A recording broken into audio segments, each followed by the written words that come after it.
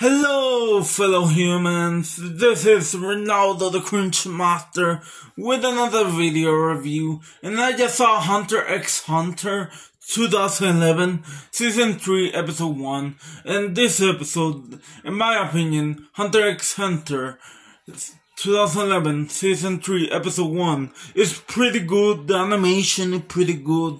The story plot is pretty good. Yeah, I don't want to give too much spoilers right about now because I'm not very good at playing stuff, I think. Sorry if there's background noise, but like I was saying, I'm just gonna say this episode is about Kurapika, let's just say that.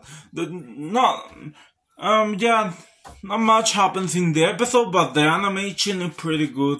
So I'm just gonna give this Hunter x Hunter 2011 Season 3 Episode 1 8 out of 10.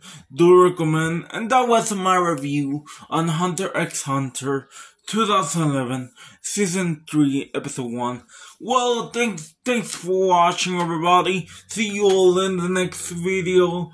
Goodbye for now, and yeah, bye.